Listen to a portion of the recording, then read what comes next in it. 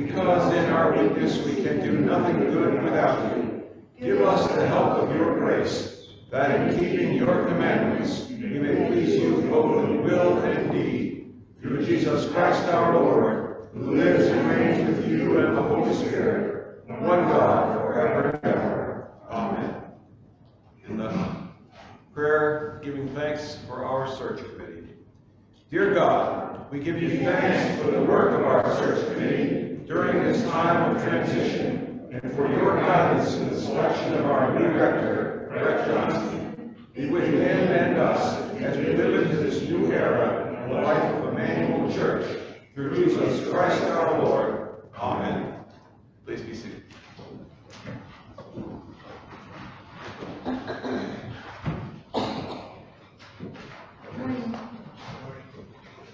First lesson from Deuteronomy.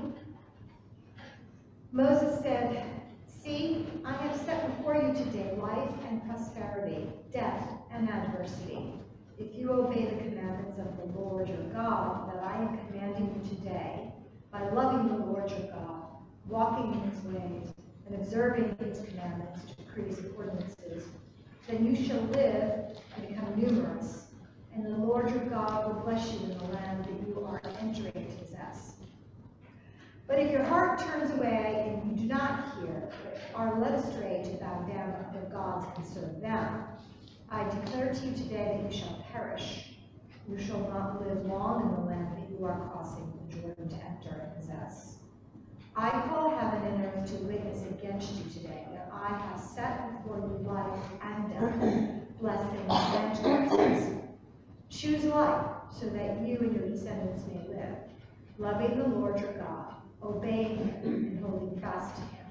For that means life to you and length of days, so that you may live in the land that the Lord swore to give to your ancestors, to Abraham, to Isaac, and to Jacob. The word of the Lord. Thanks be to God.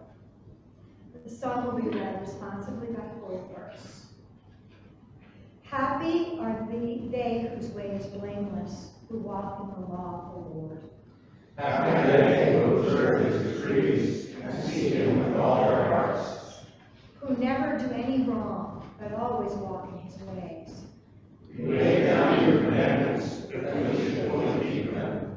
Oh, that my ways were made so direct, that I might keep your statutes. And I should not be put to shame when I regard all your commandments. I will thank you in an unfeigned heart when I have learned your righteous judgments. I will keep your statutes, do not utterly forsake me. The second lesson is from 1 Corinthians. Brothers and sisters, I could not speak to you as spiritual people, but rather as people of the flesh, as infants in Christ. I fed you with milk, not solid food, for you were not ready for solid food. Even now you are still not ready, for you are still in the flesh. For as long as there is jealousy and quarreling among you, are you not of the flesh and behaving according to human inclinations? For when one says, I belong to Paul, and another, I belong to Apollos, are you not merely human? What then is Apollos? What is Paul? Servants through whom you came to believe, as the Lord assigned to each. I planted, Apollos watered, but God gave growth. So neither the one who plants nor the one who waters is anything, but only God who gives the growth. The one who plants and the one who waters have a common purpose, and each will receive wages according to the labor of each. For we are God's servants working together. You are God's field, God's building. The word of the Lord. Thanks be to God.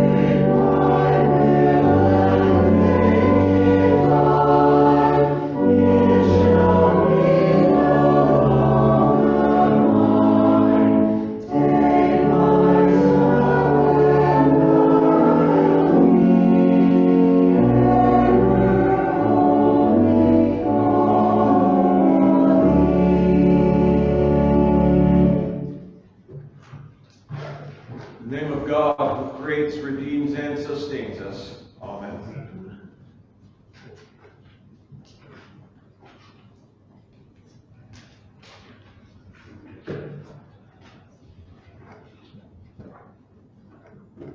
Please be seated.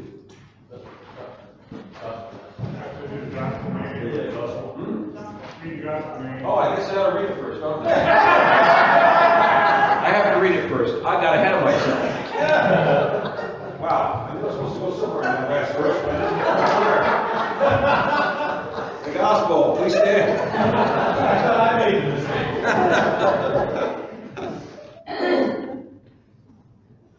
Ah, yes. The Holy Gospel of our Lord Jesus Christ according to Matthew. Glory to you, Lord Christ. Jesus said, "You have heard that it said to those of ancient times, 'You shall not murder,' and 'Whoever murders shall be liable to judgment.' But I say to you that if you are angry with a brother or sister, you will be liable to judgment. And if you insult a brother or sister, you will be liable to the council. And if you say, 'You fool,' you will be liable to the hell of fire. So when you are offering your gift at the altar, if you remember that your brother or sister has something against you, leave your gift there before the altar and go. First be reconciled to your brother or sister, and then come and offer your gift. Come to terms quickly with your accuser while you are on the way to court with him, or your accuser will hand you over to the judge, and the judge to the guard, and you will be thrown into prison. Truly I tell you, you will never get out until you have paid the last penny. You have heard that it was said, 'You shall not commit adultery.' But I say to you that everyone who looks at a woman with lust has already committed adultery with her in his heart. If your right eye causes you to sin, tear it out and throw it away. It is better for you to lose one of your members than your whole body to be thrown into hell. And if your right hand causes you to sin, cut it off and throw it away. It is better for you to lose one of your members than for your whole body to be cast into hell. It was also said, 'Whoever divorces his wife, let him give her a certificate of divorce.' But I say to you that anyone who divorces his wife, except on the ground of unchastity, causes her to commit adultery. And whoever marries a divorced woman commits adultery. Again, you have heard that it was said to those of ancient times, 'You shall not swear falsely, but carry out the vows you have made to the Lord.' But I say to you, do not swear at all, either by heaven, for it is the throne of God, or by the earth, for it is his footstool, or by Jerusalem, for it is the city of the great king. And do not swear by your head, for you cannot make your one hair white or black. Let your word be yes, yes, or no, no. Anything more than this comes from the evil one." The Gospel of the Lord. Praise to you, Lord Christ.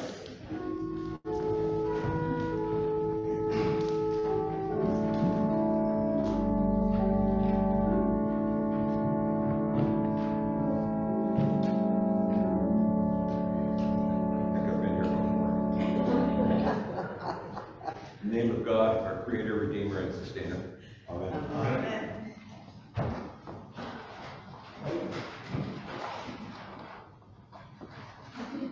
I thought something was wrong when you didn't sit down after I said that before. There was. We're going to have to talk a little bit about the big picture today, because the elephant in the room are the readings for today. Right? And I have to tell you something. When I first saw them, I was sorry that I had to preach this Sunday. And then I rummaged through my files looking for what I might have said about this Sunday the last time I preached on it. And nowhere in them could I find anything for the 6th Sunday of Epiphany in year A. So if I did preach something on it, it was a long time ago, probably a couple of computers ago. So that left me with having to look at it afresh today, all of it.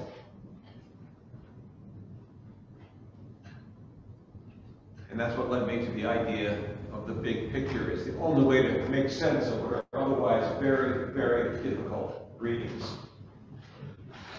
Readings like this are often called the hard sayings of Jesus. But I noticed that Moses has his full of hard sayings in Deuteronomy too. And the Psalm was sort of along the same theme as well. So I probably should have been smart and preached on 1 Corinthians. But, you know, why avoid the tough stuff? I mean, that's one of the reasons you have a professional clergy person in your midst, is to look at the tough things and talk about them. That's where Bible studies come in very handy. I have been a member of many Bible studies over the years and tried different kinds of Bible studies. The one I found that makes the best discussions is the one that looks at the lections for the coming week. Granted, earlier in the week you could do that, the better. But Looking at the lections means you get a chance to look at the Old Testament reading, the epistle, and the gospel, and to talk about them. The last 22 years or so, I have been part of a Bible study that meets on Friday mornings. It used to be a St. Peter's Bible study, and actually used to meet there. But in one of the great things that came out of COVID, it went to Zoom. And we now have people from about 5 or 6 different churches that are part of that Bible study. We generally get about 12 people on a Friday morning. And we also get people from out of state. Right now there's somebody from Indiana who joins us every week. He was kicked out of his own Bible study because he wasn't conservative enough. So we were glad to have him on board. Because what we do is we really look at the text. We look at it from different angles. We critique it. We're not afraid to ask hard questions ourselves. I find that careful study of the Old and New Testament often illuminates both and shows how much they both have in common. Now, I have a tendency to rant and rave about the lectionary, and I haven't done that with you yet, and I'm running out of opportunities to do that with you. Let me just touch on it briefly today. I often have bones to pick with the people who did the lectionary, often wondering, why? Why did you put this one with that one? And sometimes I wonder about the gospel. Why did they start the gospel there and end it there instead of starting it up here and ending it down here? After all, it's just a snippet, and I hate snippets. So, I'm looking at the Old Testament and the New Testament, and I see so much in common. And every once in a while, someone will come to me and make a flat-out statement. It'll be along the lines of, the Old Testament God is a God of rules and judgment, and the New Testament God is one of love and forgiveness. Now that sounds like a perfectly reasonable theory on its face, except for one thing. It's patently false. It's false. And the reason it's false is because it's one God in both books, the same God. And, well, we hear from the prophets in recent weeks. We heard from Isaiah last week and Micah the week before, and they said some very, very gentle things indeed. For example, Micah, do justice, love kindness, and walk humbly with your God. That's pretty nice. And then we have Jesus in Matthew's Gospel, saying that the law as it stands isn't hard enough. We need to make it harder. Now, which of the two sounds more judgmental to you?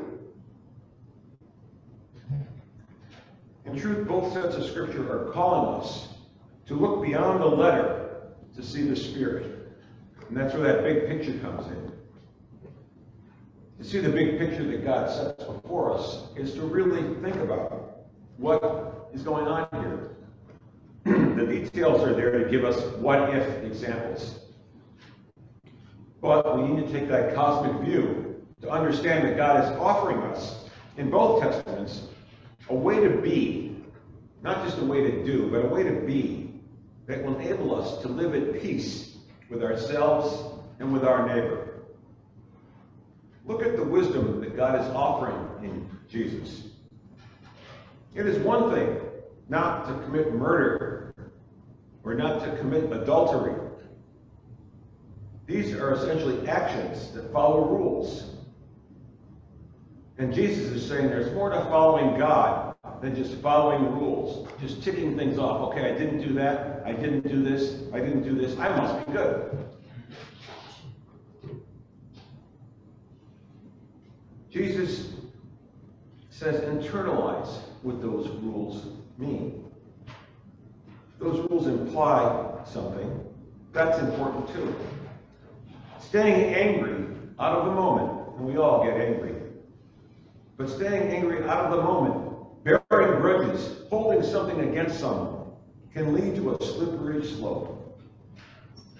Whether that ultimately leads to murder is another point altogether. The thing is, it's not healthy for us or for There's no future in it. It doesn't make anything work better for you or for them. There's no peace involved. Ignoring what is in your heart and what is in your life when you're attracted to someone else is setting a stage that might well lead to sin and judgment. This business about committing adultery in your heart, I mean, that's what that's about. It's not designed to make life more difficult. It's designed to make you just think with a little bit broader context than thou shalt not commit adultery. Check that one off the list. I'm okay, I'm safe. No, not if you're thinking about it all the time. Perhaps the hardest thing he had to say today, and I think it certainly is the one about divorce. It doesn't seem to work in our day and age. We know so many of the reasons why divorce may be preferable to a couple staying together. It may indeed be the only good option. But again, the overview is to know ourselves as well as the other insofar as we can. Now, I've counseled many couples, and one of my goals in counseling, premarital counseling, is to see to it that they truly understand what they're about, as well as what the other person is about. I don't want to contribute to the divorce rate, which is already 50%. And I think, by and large, I can safely say I'm well under that. But be that as it may, in the first century, a certificate of divorce was a means of survival for a woman. It was a way for a woman with no other options to seek security in another husband. When women had limited options, and men were concerned about their heirs and whose they really were, and with no knowledge of psychology, sexuality, or gender, such as we know today, it was considered a humane option. And that's why it was written into the Torah. But Jesus seems to say no to divorce in a way that has caused great anguish, because several branches of Christianity have taken it to mean no under any circumstances, regardless of the pain that is caused, the heartache it may cause, the death it may cause. I was taught in pastoral care that when a marriage is death-producing rather than life-producing, it is no longer a marriage. And therefore, divorce is nothing more than something that says these people have to go their separate ways.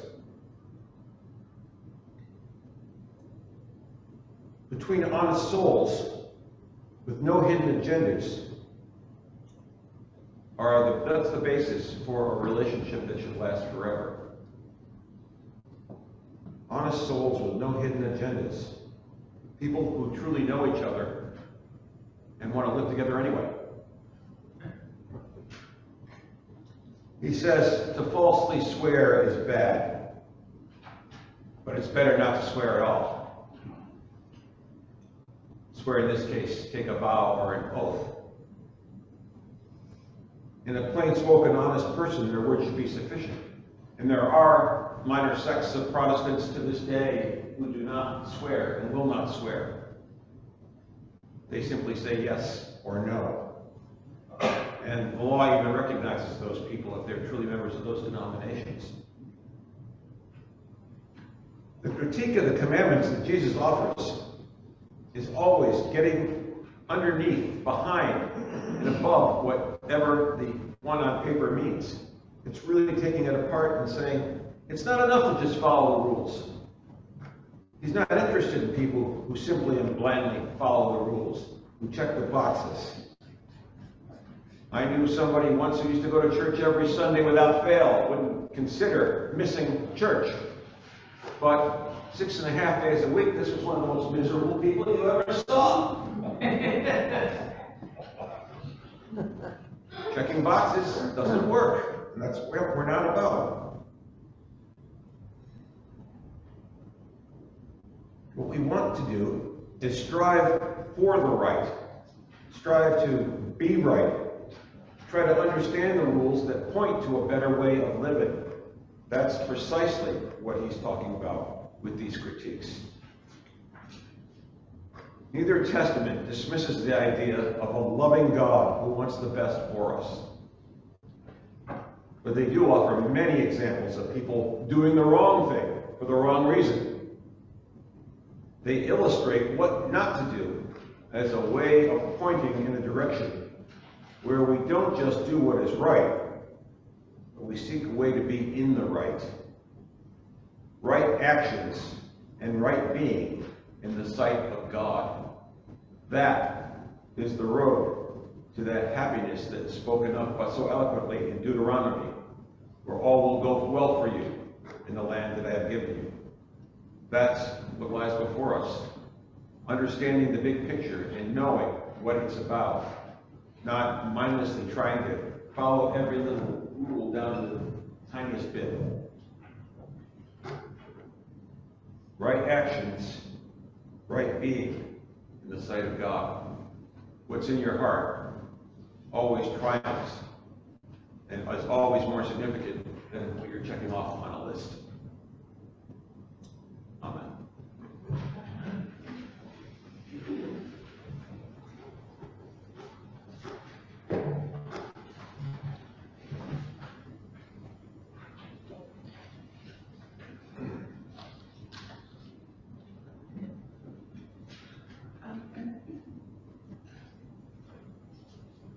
Let's rise and profess our faith in the words of the Nicene Creed.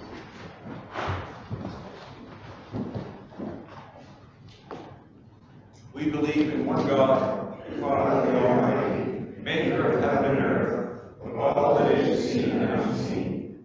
We believe in one Lord Jesus Christ, the only Son of God, eternally begotten of the Father, God from God, light from light, true God from true God, begotten, not made, of one being with the Father. Through him all things were made. For us and for our salvation, he came down from heaven. By the power of the Holy Spirit, he became incarnate from the Virgin Mary and was made man. For our sake he was crucified under Pontius Pilate. He suffered death and was buried. On the third day he rose again, in accordance with the Scriptures. He ascended into heaven and is seated at the right hand of the Father. He will come again in glory to judge the living and the dead. His kingdom will have no end. We believe in the Holy Spirit, the Lord, the giver of life, who proceeds from the Father and the Son. With the Father and the Son he is worshipped and glorified. He has spoken through the prophets. We believe in one holy Catholic and Apostolic Church. We acknowledge one baptism for the forgiveness of sins. We look for the resurrection of the dead and the life of the world to come. Amen.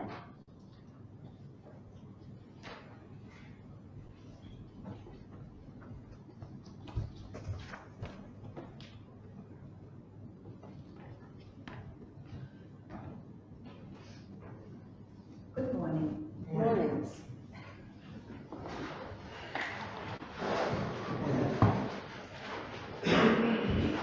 In peace, we pray to you, Lord God.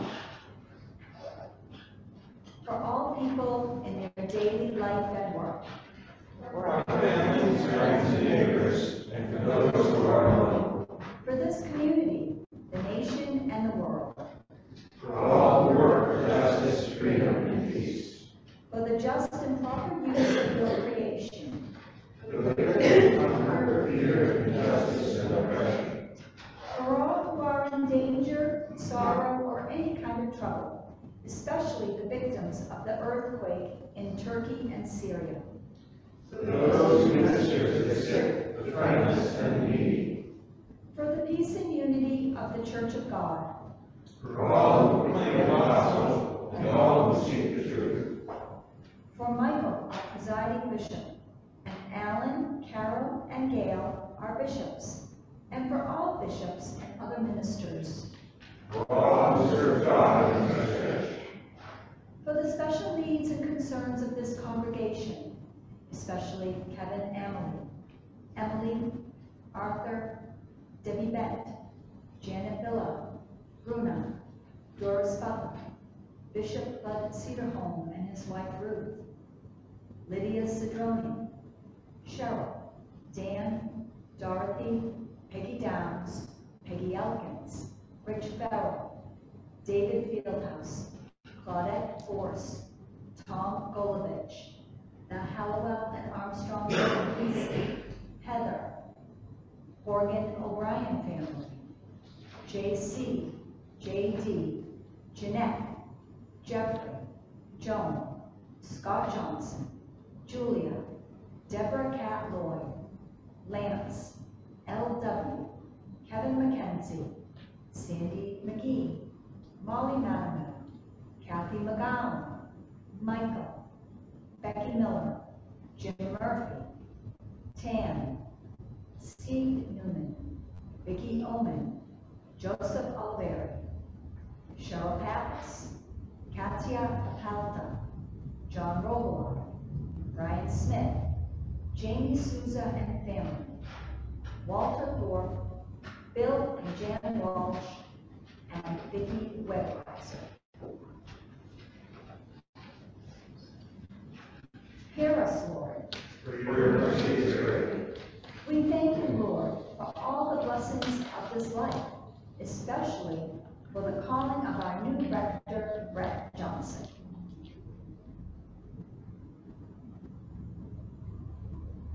We will exalt you, O God our King. And praise your name forever and ever.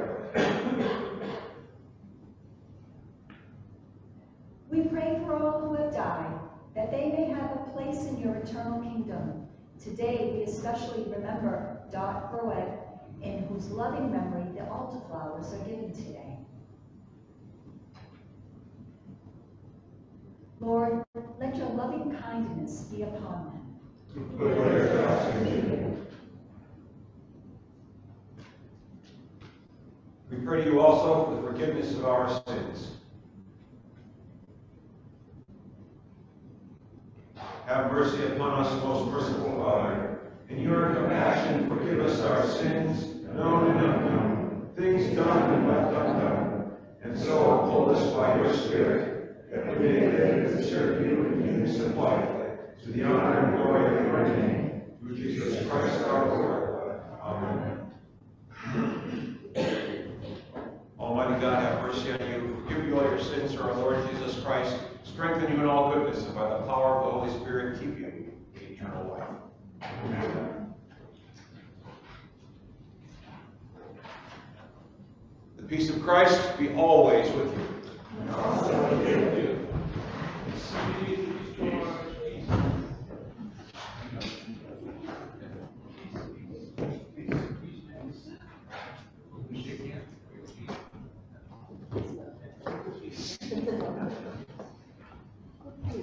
Peace.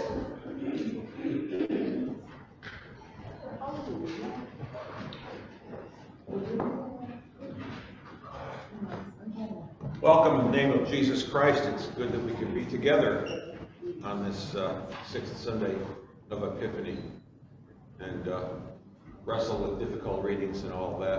A rector who doesn't remember to read the gospel. As a priest who doesn't remember. Not a rector. You've got one though. You've got a new rector coming in 4 weeks. And that is terrific. Arthur, can you tell us a little more about that? And Keith. And Keith, yes, Keith. So we just wanted, obviously, if you received the email or read the epistle, but for those of you that haven't, we do have an incoming new priest, Reverend Brett Johnson, and so we're just super, super excited about that, and also want to take the time to, again, thank Dave and Nikki and Amy and the entire search committee.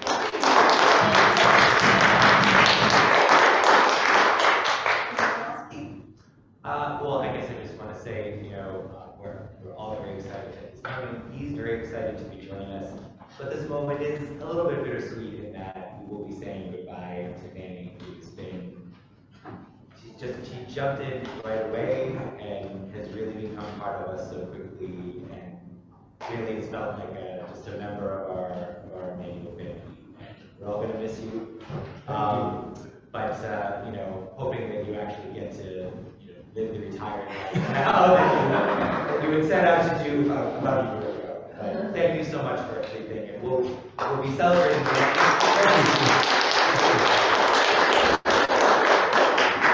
We'll be celebrating Manny a few weeks before he leaves, and then we'll celebrate Brett. Then celebrate Brett. Yeah, sounds good. Thank you. Thank you. I just have one thing. Yes, no, please. I just also want to announce that, so Amy and Catherine and Faye, Amy Forsythe, have found wonderful tenants who are going to move into the 272 first floor. And they did an immense amount of work on that apartment and renovating it and getting it up to par. So to have some folks move in there that sound like they're going to be great tenants, this is really wonderful news. And so I wanted you all to know that.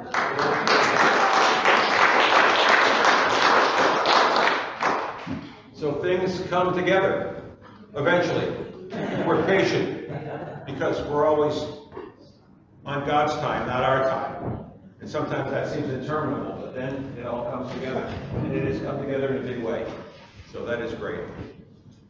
We'll continue in a few moments with Eucharistic prayer C. Walk in love as Christ loved us and gave himself for us, an offering and a sacrifice to God.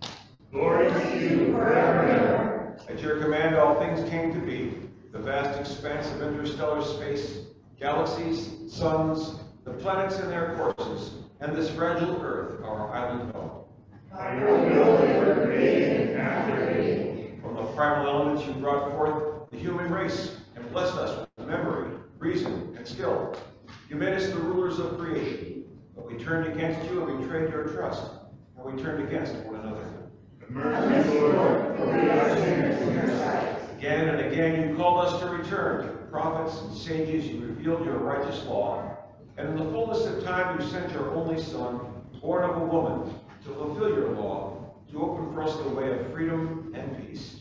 By his blood he reconciled us, by his wounds we are healed. And therefore we praise you, joining with the heavenly chorus, with prophets, apostles, and martyrs, and all those in every generation, who look to you in hope, to proclaim with them your glory in their unending hymn.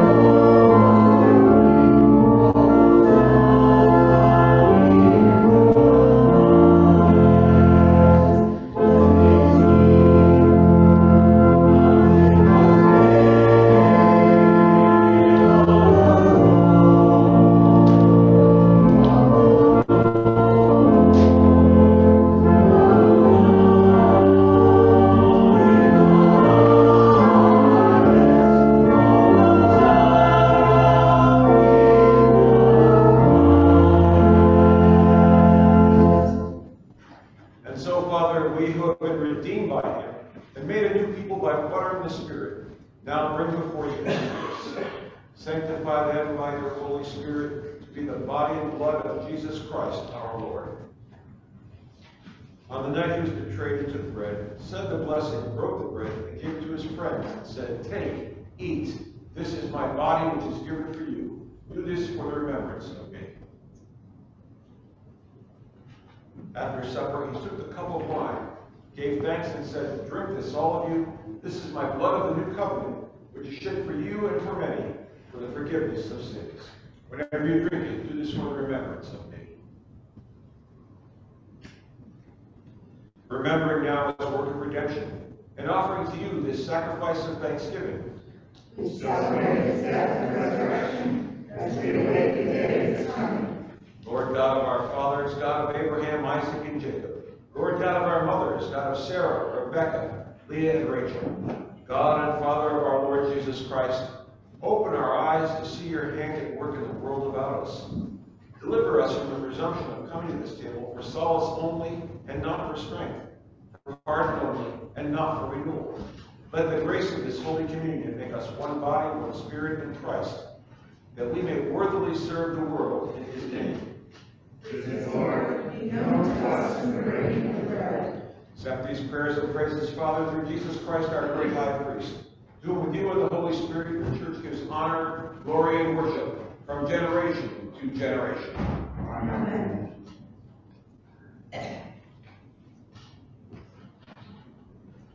Now, as our Savior Christ has taught us, we are bold to say, Our Father, Father, who art in heaven, hallowed be thy name. Thy kingdom come, thy will be done, on earth as it is in heaven. Give us this day our daily bread, and forgive us our trespasses, as we forgive those who trespass against us. And lead us not into temptation, but deliver us from evil. For thine is the kingdom, and the power, and the glory, forever and ever. Amen.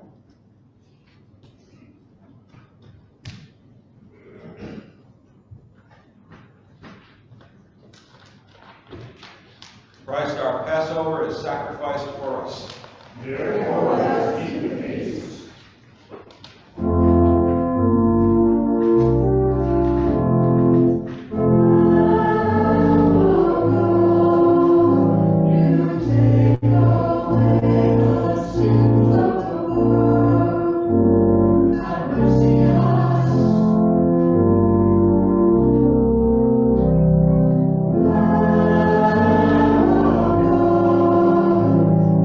Take away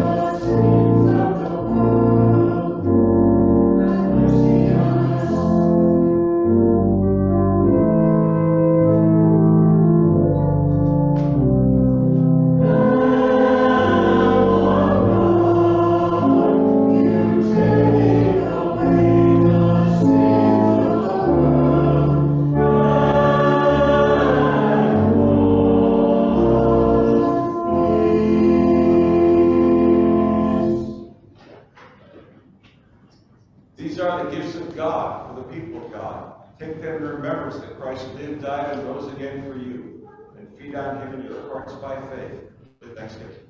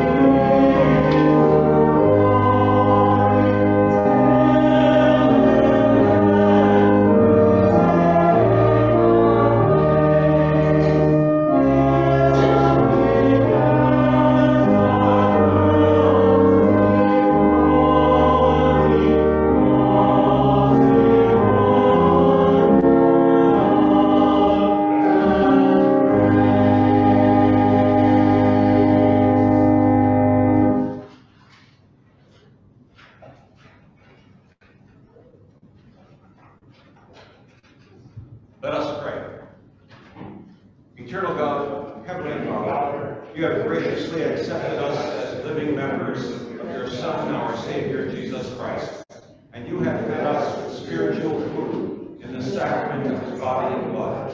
Send us now into toil and peace, and grant us strength and courage to love and to serve you with gladness and singleness of heart, through Christ our Lord. Amen. In the blessing of the God of Abraham and Sarah, and of his Son Jesus Christ, daughter of the Son of our sister Mary, and the Holy Spirit, which broods over the world as a mother over her children, be upon you and remain with you always. Amen. Amen.